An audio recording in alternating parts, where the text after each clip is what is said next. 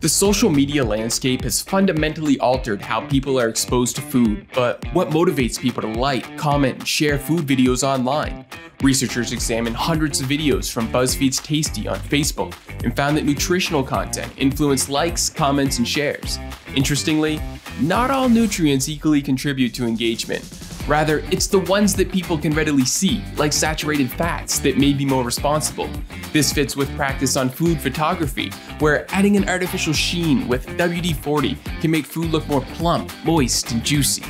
This work demonstrates how the visual characteristics of nutrition can influence interaction, which can help inform strategies for generating engagement with more health-conscious food media.